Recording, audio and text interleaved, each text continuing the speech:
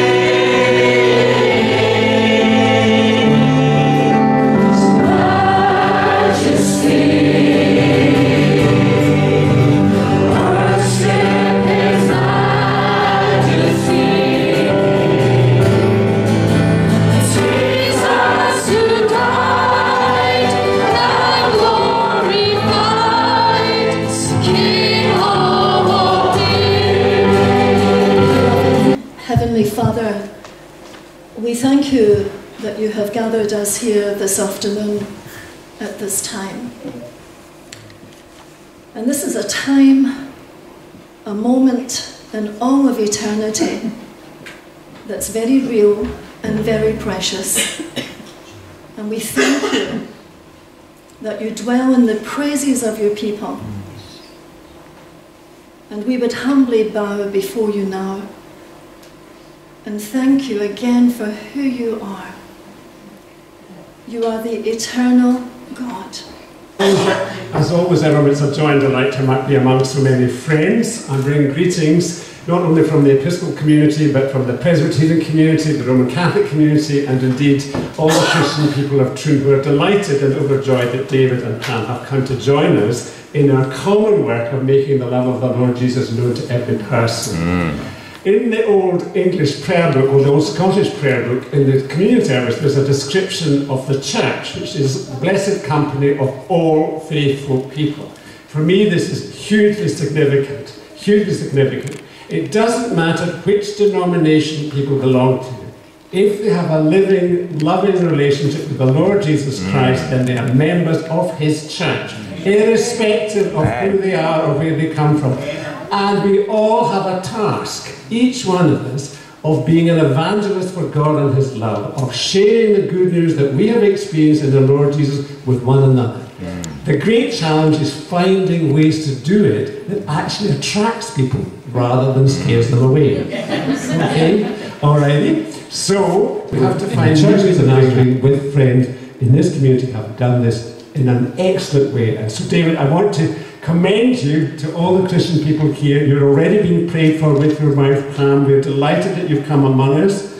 We hope that you will be very happy here and that God will bless your ministry. That through your efforts with your community here at the Church of the Nazarene and with your sisters and brothers in the Christian community in Troon, we may bring many people to the experience of the love of the Lord Jesus Christ, that in Him they may find life and life in all its fullness. So may God bless you and all the work that you do with all the people here.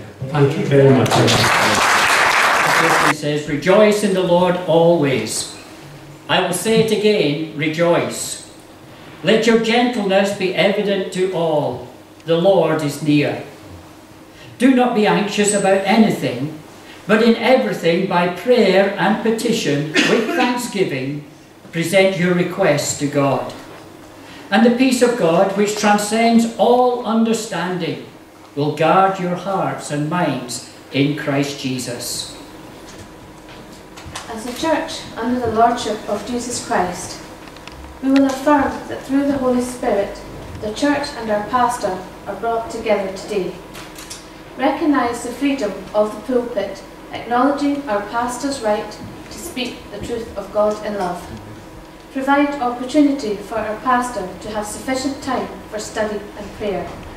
Pray for our pastor, encourage and support him as he seeks to lead us in our task here in the church and our community. Work alongside our pastor and assist him in ministry in every way we can. Recognise our pastor's need for spiritual and physical renewal by providing him adequate holiday time and assisting him to attend helpful conferences and denominational functions.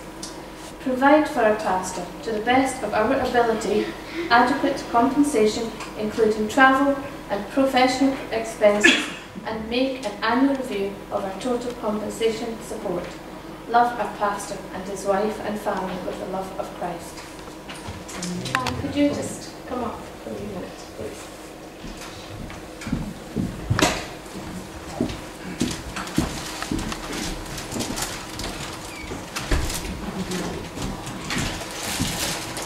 Just want you to know that what I just read out extends to you as well. Okay.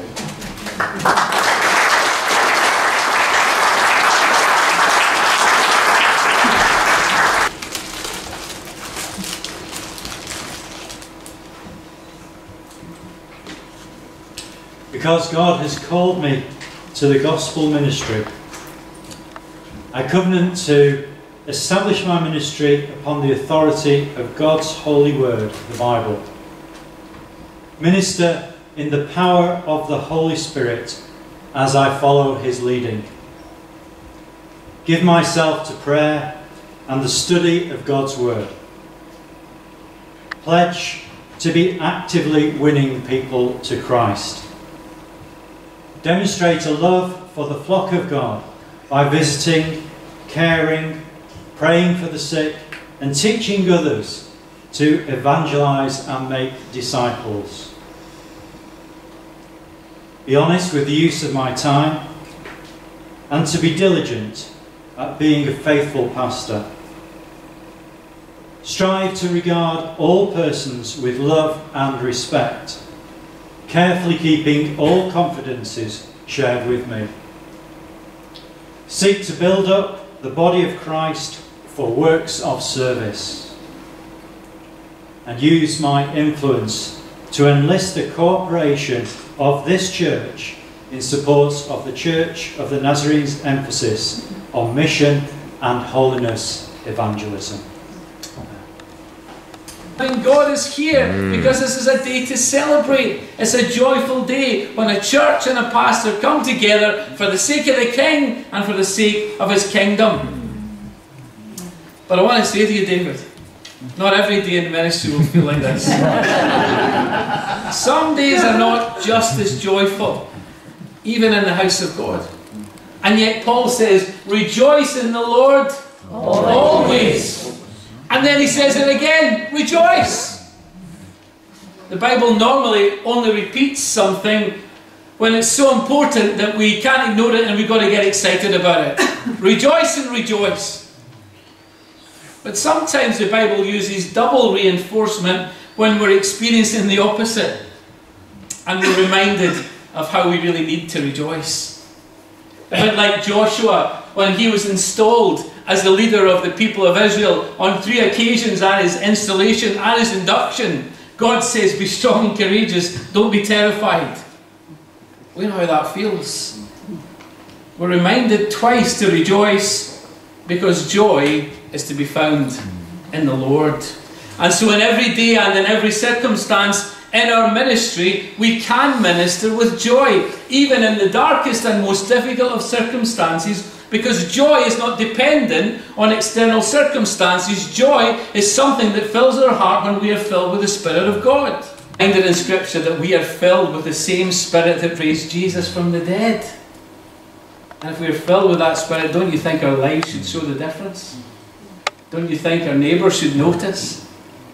Don't you think that the power of God in us should create in us a clean heart, a pure heart, with clean hands as we live for Him? And Paul reminds us that holiness begins in our hearts and our minds, and it guides our actions. It's not the other way around. And that list that Paul gives, and he says, now think on these things. That's not a list of you do these things and you're holy. No, you do these things because you're holy. Holiness is the outworking of what's going on in your heart and mind as the Spirit of the living God fills you, immerses you, and you're entirely filled and sanctified by the power of the living God. And he says, you know, that holiness can be taught and it can also be caught. He says, whatever you see me do, you do it as well.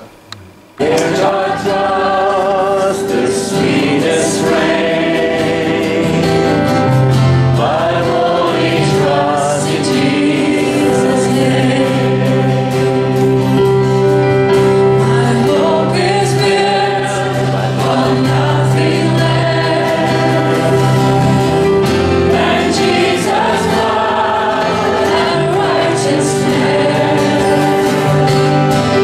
I dare not trust the sweetest frame,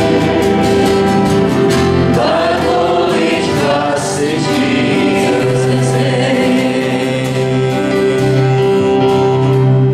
So Christ alone, cornerstone, we made strong, the Savior's gone through the storm. He is Lord,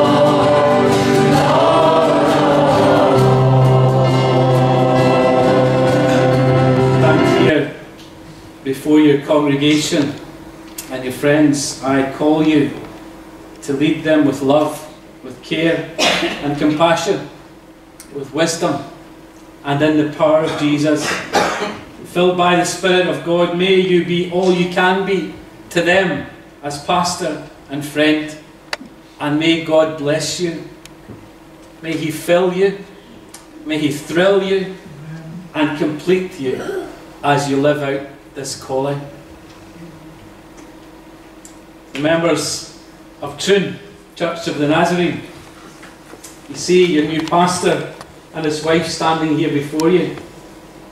I call you to love them, to support them, to honour them in Christ, to pray for them, to stand with them, to follow them, to refuse to gossip about them or unfairly criticise them, to give them hankies when they need it,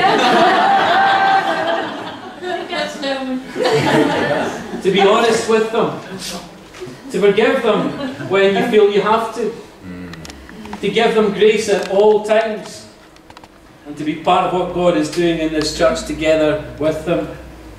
So if you're a member of the Church of the Nazarene here in Troon, and you covenant that you will faithfully commit to do this, will you please stand now?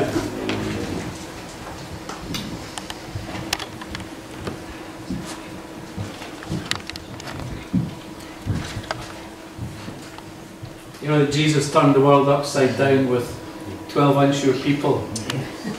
I'm not sure how unsure they are. But they're here.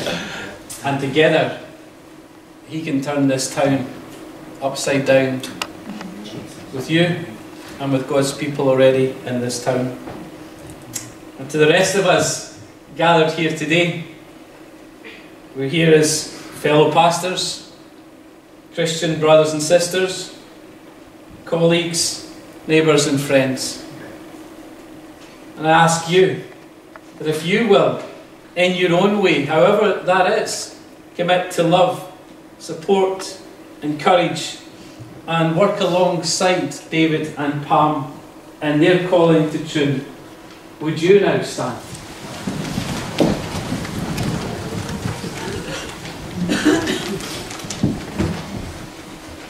So David and Pam, I lay hands upon you in the name of the Lord Jesus Christ, in the name of His universal church, and in the name of the Church of the Nazarene.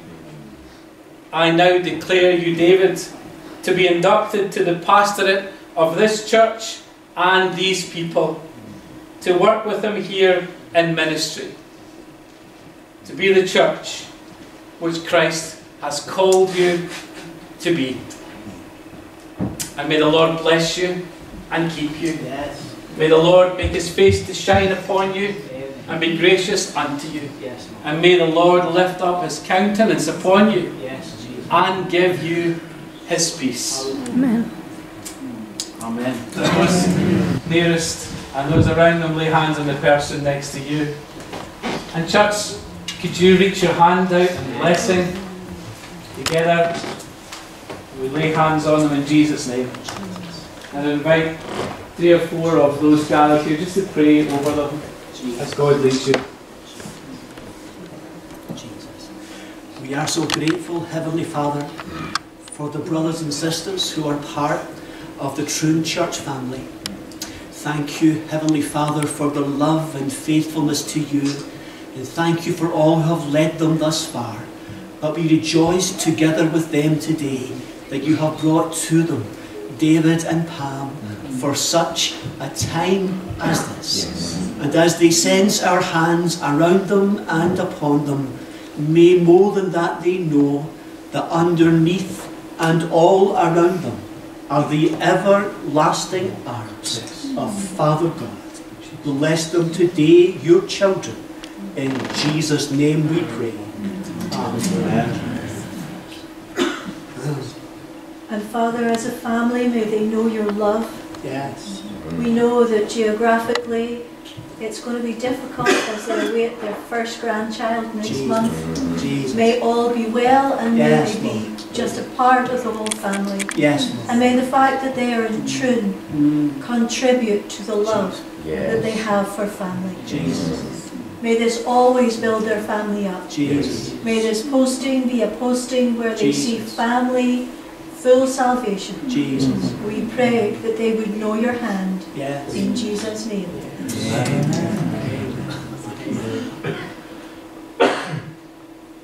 Jesus. Jesus. Jesus. Father, bless David's ministry as he proclaims your word Sunday by Sunday and on other occasions. And may there be signs and wonders following the preaching of your word as you work through him. Bless him as he ministers and bless those who he ministers to. In Jesus' name. Yes. Yes. Jesus. And Heavenly Father, as we welcome David and Pam to the family of churches in Troon, Yes. we do ask your blessing on them, that they will find comfort and blessing in the midst of those other Christians and other churches that seek to proclaim the gospel in this town, that they may be a blessing to others, and that the churches together as they come may be a blessing to David and Pam in their ministry. For we ask it in Jesus' precious name.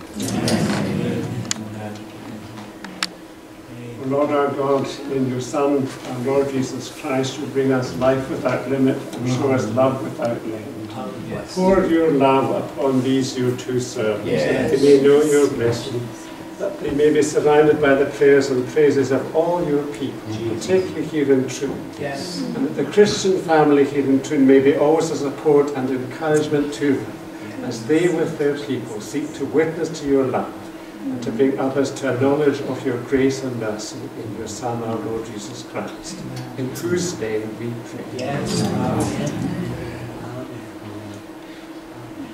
So, Father, we thank you for this moment. Yes. We pray that it's a moment that David and Pam will never forget. We thank you for the affirmation that you have given them from heaven and on earth here today.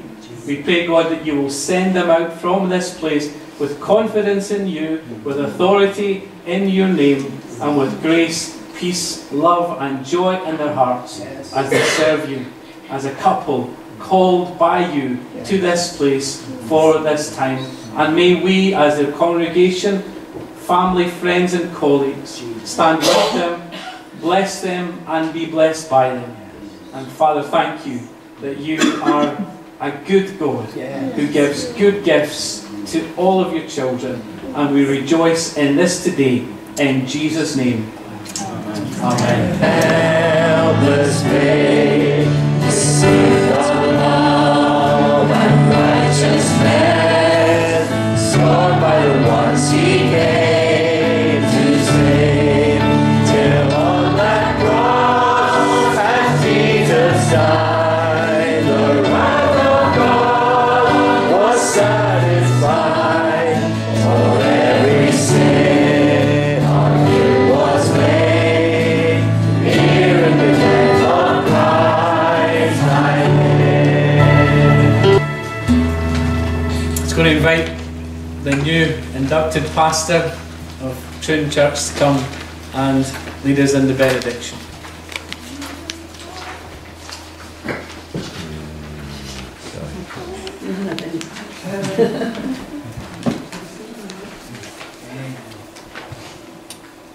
I felt that Jim was giving me liberty to just say a few words when he asked me to do the benediction. Yeah. Of course. And I just want to thank every one of you for coming here on this very, very special day, both for myself and Pam, and for the church here in Troon, both the Church of the Nazarene and the wider church family in Troon.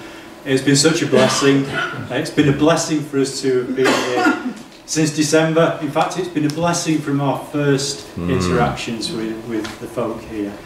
I want to thank you all for coming, for your love, for your prayers, for your support. I want to thank particularly people who have worked so hard in getting everything ready for today. Thank you for Michelle for joining us and leading us in worship, for Jim for leading us too. For all of your prayers, for all of your love, thank you. Jim prayed for me that, I think it's called the Aaronic blessing, I'm not sure, but yes. And I want to pray that for you next. May the Lord bless you. May the Lord keep you. May the Lord cause his face to shine upon you. And may he give you his peace. So I pray, go in peace to love and serve the Lord our God in the power of the Holy Spirit, in the name of Jesus, our Lord and Saviour. Amen. Amen. Amen. Thank you.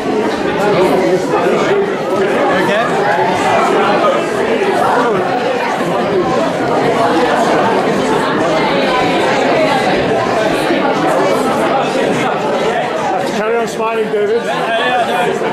You can cry, Pam.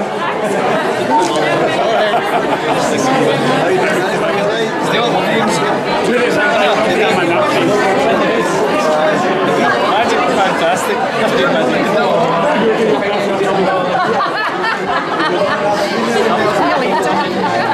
tried my best. Didn't Joyce? I tried my best. You tried your best.